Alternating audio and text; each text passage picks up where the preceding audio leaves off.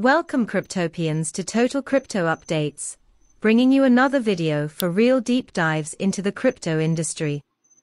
I can't promise to only speak about crypto, but I can promise everything will be overstood.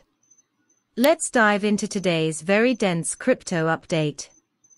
Anatoly Yakovenko, co-founder of Solana, is aware that Solana's disruptions are concerning to its subscribers. However, a network solution may be in the horizon. Since its inception in 2020, the young hybrid proof of history and proof of stake blockchain has seen 5 significant outages. 3 of the 5 incidents have happened this year, each as a consequence of either faults in Solana's programming or the network getting overloaded with bot-generated traffic. Yakovenko feels that Firedancer, the second Solana client revealed in August, would be a long-term solution, because to the fact that it will have its own software development team.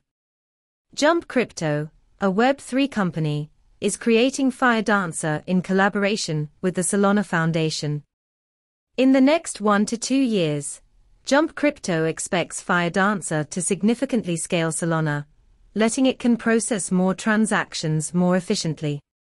Because it's a distinct team, the likelihood of their code having the same flaws as ours is almost nil, Yakovenko added. It is a monolithic chain, therefore it is similar to Ethereum, except it performs all operations simultaneously. The co-founder described the most recent Solana outage, in which a misconfigured validator caused the Solana network to become unclear about the right fork, leading the network to halt. However, such failures never place the cache or program state of any user at jeopardy since Solana has 2,000 validators, Yakovenko said. Given that Solana has more than 2,000 validators and nearly 3,400 replicates of its network, there are several backup options available in the event of a catastrophic failure. As long as one of these copies remains, it is possible to restore the whole network, stated Yakovenko. In the tweet, LFG reaffirmed its intention to compensate smaller investors with the remainder of its asset reserves. This tweet is the first update on the matter since a May Twitter thread, in which LFG said that it intended to utilize all of its remaining cash to compensate surviving users of UST, smallest holders first, but has not yet done so due to ongoing litigation. After its fall in May 2022, the organization utilized a portion of its reserve cash to assist prop up the dollar peg of the UST stablecoin. At the time of publication, the reserve consisted of 313 BTC, 39,914 BNB, 1,973,554 AVAX, 1,847,079,725 USD, and 222,713,500,000 LUNC. South Korean authorities have recently frozen crypto assets that reportedly belong to LFG. Since May 2022, LFG has not transferred BTC or other tokens from its wallet, fiercely denying the allegations.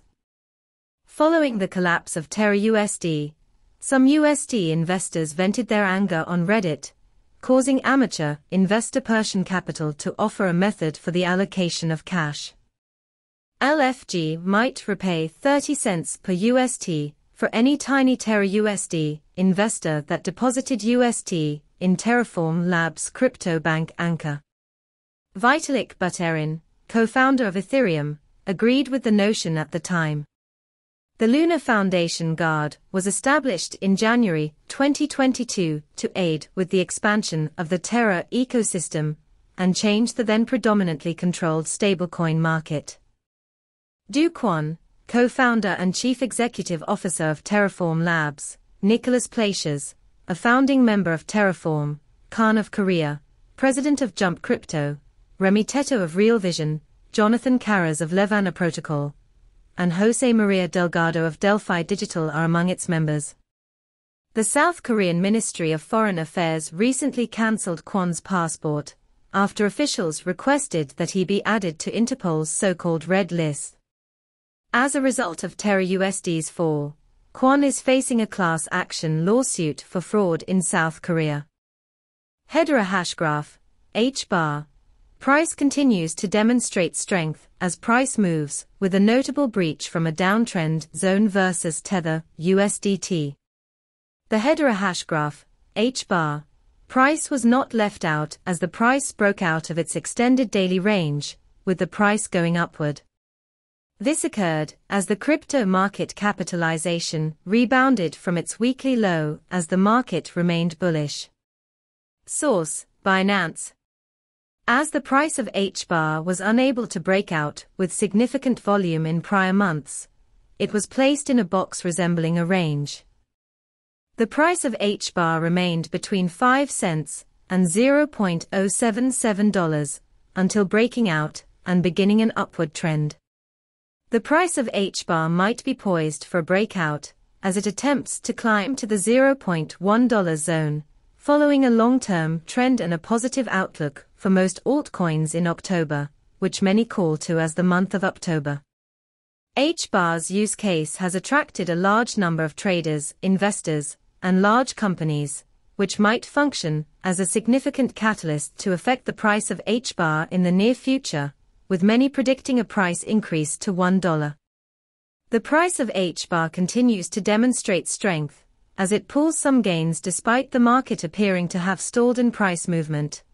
After hitting a daily low of 5 cents, the price of H-bar rallied to a daily high of $0.082 before being rejected into a downtrend channel as it struggled to break out. The price of H-bar is trying to break out of its downtrend channel. If successful, the price of H-bar may surge quickly to $0.1, with bulls obtaining major price control. MAKERDAO will invest $500 million in conventional assets. The issuer of the fourth largest stablecoin, by market capitalization, is shifting $500 million from its balance sheet to short-term U.S. Treasuries and corporate bonds in order to boost its asset exposure and income sources. After a vote by token holders, Maker has formally declared the conclusion of the $1 million pilot transaction.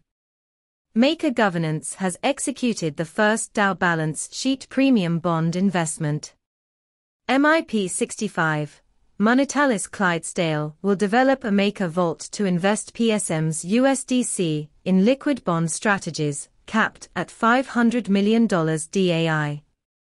The remaining $400 million will be allocated through additional executive votes, according to Maker. The allocation will consist of 80% short-term U.S. Treasuries and 20% corporate bonds. According to the most recent governance poll titled Asset Allocation for MIP 65, Clydesdale, the allocation of these funds was decided by MKR holders and delegates. According to Maker, the entire $500 million DAI would be split between digital asset bank Sygnum and financial management company Baillie Gifford. Sygnum asserts that it is cooperating with investing titan BlackRock on the initial phase of the project. Sygnum is partnering with BlackRock Switzerland to invest $250 million in an iShares ETFs portfolio managed by BlackRock. That will conclude today's update on trending news in the crypto world. Remember, the social media platforms will be up and running next week. With the last channel being deleted, we must now start over. Don't forget we have a $50 giveaway for when we hit 200 subs and followers on all social platforms. We also raised the giveaway for 1,000 subs on YouTube to $200 giveaway. Don't miss out. All you have to do is like, follow, subscribe and tag as many people as you can. We will be watching who tags who and keeping tabs on which one of those tags actually followed and subscribed. I repeat, this is not a random drawing. Anyone can compute the giveaways themselves. Good day, good night and goodbye.